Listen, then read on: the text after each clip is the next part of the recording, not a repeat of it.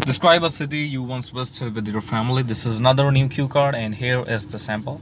What city was it when you visited and what you did there? Okay, so I'm an avid traveler and have visited many cities across India and other countries for work and leisure purposes. You can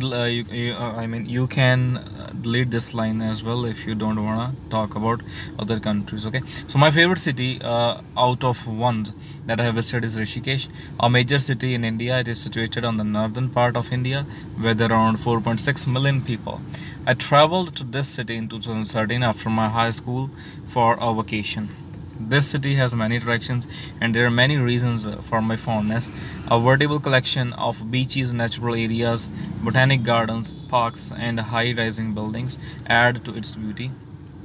This city has many heritage buildings and landmarks. During my school time, I went there with my parents on a vacation, and we went to many tourist attractions there and took a lot of pictures. It is known for its dynamic cultural hub and houses many famous museums and art galleries with great architecture.